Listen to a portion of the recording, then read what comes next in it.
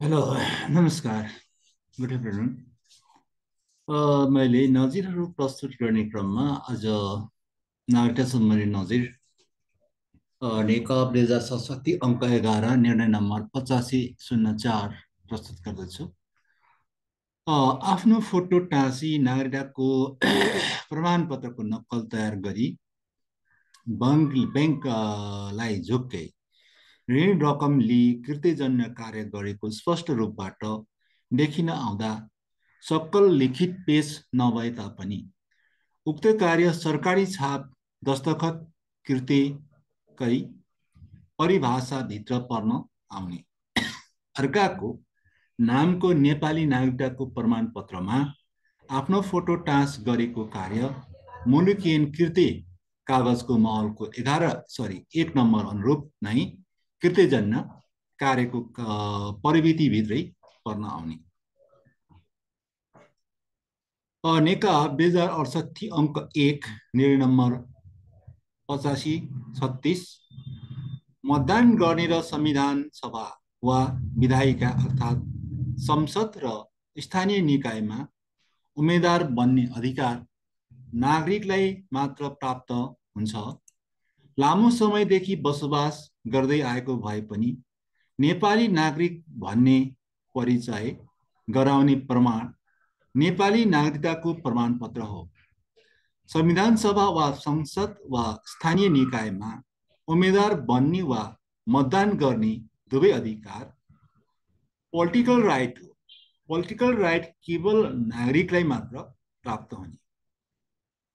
नागरिक भनी चिनाउने नागरिकताको प्रमाणपत्रको अभावमा सम्बन्धित व्यक्ति खास देशमा लामो समयदेखि बसोबास गरिआएको हो भन्ने चिनाउने अन्य जुनसुकै परिचय पत्रको आधारमा मतदान गर्ने अधिकार प्राप्त हुँदैन। त्यसरी बसोबास गरेको भन्ने प्रमाण वा नागरिकता प्राप्त गर्न सक्ने भन्ने योग्यताले नागरिकताको प्रमाणपत्रलाई सब्स्टिट्युट वा रिप्लेस गर्न सक्दैन। नागरिक र राजनीतिक अधिकार प्रयोग गर्ने अधिकार नागरिकताले मात्र प्राप्त गर्दछ र त्यस्तो अधिकार प्रयोग गर्न नागरिकताको प्रमाणपत्र प्राप्त गरेको हुनुपर्ने। नेपाली नागरिक हुन योग्य पुगेको सबैले नेपाली नागरिकताको प्रमाणपत्र लिनै पर्छ भनी बाध्य गर्न नसक्ला, तर कसैले नेपालको नागरिकको हैसियतले यो देशमा आफ्नो भोटिङ राइट मार्फत पोलिटिकल राइट एक्सर्साइज गर्ने हो भने आफूलाई परिचय गराउन नागरिकताको प्रमाणपत्र लिनुपर्ने। मतदाता नावली सम्बन्धी ऐन 2063 को दफा 1 मा नागरिकताको प्रमाणपत्र भन्ने शब्दावली स्पष्ट हुँदाहुँदै नागरिकको प्रमाणपत्रलाई अन्य कागजात र विधायिकाले थप्न सक्दैन। मतदाता नावलीमा नाम दर्ता गर्न नागरिकताको प्रमाणपत्रको अपरिहार्यतालाई कायमै राखी नागरिकताको प्रमाणपत्र केही गरी अस्पष्ट र दुविधाजनक देखिएमा नागरिकताको प्रमाणपत्र सम्बन्धी कोरोबोरेसन भेरिफाईको लागि मात्र जग्गाधनी प्रमाणपत्र लगायत उपदफा 1 र 2 मा उल्लेखित भएका अन्य कागज पत्रहरू नाम दर्ता अधिकारीले माग गर्न सक्ने। संविधानले परिकल्पना गरेको संवैधानिक सर्वोच्चताको सिद्धान्तलाई व्यवहारमा कार्यान्वयन गर्नका लागि धारा 107 द्वारा यस अदालतलाई प्रदत्त असाधारण अधिकार पिभोटल रोल रहेको छ। यस अदालतको उक्त असाधारण अधिकारलाई विधायिकाले बनाएको कुनै पनि कानुनले नियन्त्रण वा सीमित गर्न नसक्ने। मतदाता नावलीका विषयमा निर्वाचन आयोगले गरेको नामका कारबाही उप कुनै अदालतमा कुनै प्रश्न उठाउन सकिने छैन भनी मतदाता नावलीलाई ऐन 2063 को दफा 25 मा उल्लेख भएको व्यवस्थाले संविधानको धारा 107 द्वारा यस अदालतमा प्रदत्त असाधारण अधिकार क्षेत्रलाई उपेक्षा गर्ने, अनादर गर्ने, निस्तेज तुल्याउने वा कुनै पनि रूपमा सीमित वा नियन्त्रित गर्न नसक्ने। लेखा 2068 अङ्क 2 निर्णय नम्बर 8557 नागरिकताको प्रमाणपत्र संविधान र कानुनले नागरिक हुन योग्यता पुगेको व्यक्तिलाई मात्र प्रदान गरिन्छ। संविधान र कानुनले नागरिक हुन तोकेको योग्यता नपुगेको व्यक्ति जतिसुकै लामो अवधि बसोबास गरेको भए पनि नागरिक बन्न नसक्ने। प्रत्येक व्यक्तिको लागि नागरिकताको प्रमाणपत्र महत्त्वपूर्ण हुन्छ। नागरिक नभई कसैले पनि यो देशको राजनीतिक अधिकार प्रयोग गर्न नपाउने। तोकिएको अधिकारको संविधान, कानुन र मानव अधिकार सम्बन्धी कोभिनेन्ट नबुझेर वा कानुनको गलत तर्क र अर्थ गरेर कुनै नागरिक र नागरिकताको प्रमाणपत्र पाउनबाट वञ्चित हुन सक्दैन। नागरिकताको प्रमाणपत्र प्राप्त गर्न कठिनाइको सामना गर्न पर्ने कुरा स्वीकार्य नहुने। बाबु वा आमा मध्ये कुनै एक मात्र नेपालको नागरिक भए पनि त्यस्तो व्यक्तिले नेपालको नागरिकता प्राप्त गर्न सक्ने।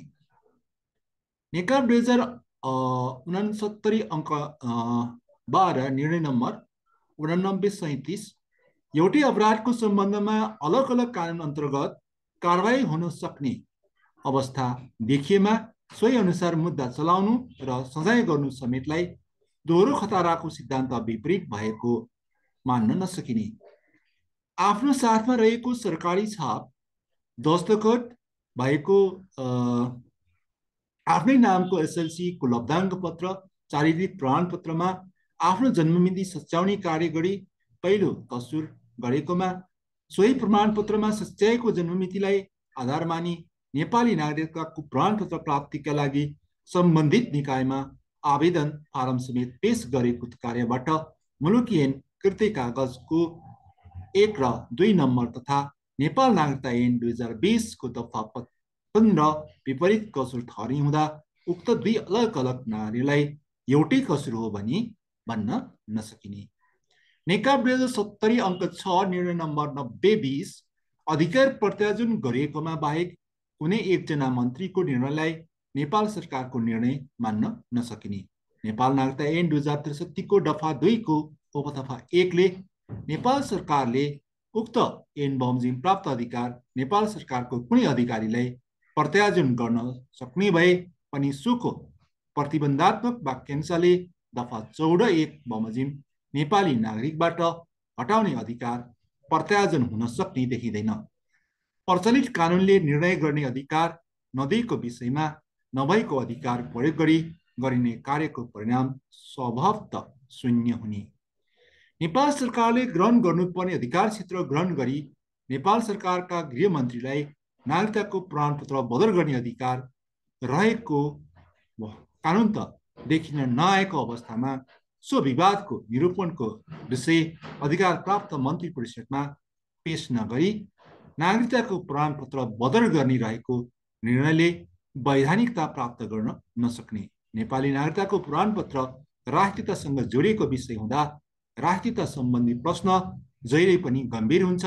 त्यसैले नागरिकताको प्रमाणपत्र बदल गर्ने गरेको कार्य बदल गर्ने अधिकार नभएको कारणले बदल भए पनि सो विषयमा अधिकारवालाले कानुन बमोजिम छानबिन र निर्णय गर्न नपाउने भन्न नमिल्ने। शेष नेकप 2071 अङ्क 1 निर्णय नम्बर 9103 तत्कालीन नेपाल नागरिकता ऐन 2020 को दफा 3 क मा झुट्टो विवरण वा बयानले जन्म वा वंशजको नाताले नेपाली नागरिकता हो भनी झुक्कै कसैले नेपाली नागरिकताको प्रमाणपत्र गरेको कुरा थाहा हुन आएमा श्रीपजको सरकारले त्यस्तो प्रमाणपत्र रद्द गरी निजलाई नेपाली नागरिकताबाट हटाउन आदेश दिन सक्ने छ।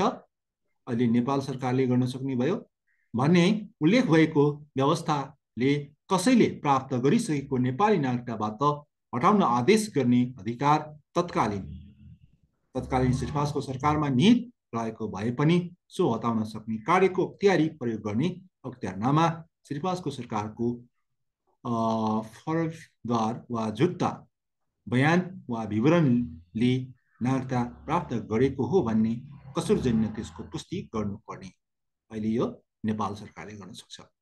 पुनरावेदन प्रतिवादीले प्राप्त गरेको नेपाली नागरिकताको प्रमाणपत्र लिँदा पुनरावेदकले फरेब गरी झुट्टा बयान वा विवरण दिएको हो भन्ने कुराको पुष्टि हुन नसकिरहेको अवस्थामा निजलाई नागरिकताबाट हटाउने निर्णयलाई यथोचित मान्न नमिल्ने। यी थिए केही नागरिकता सम्बन्धी नजिरहरू।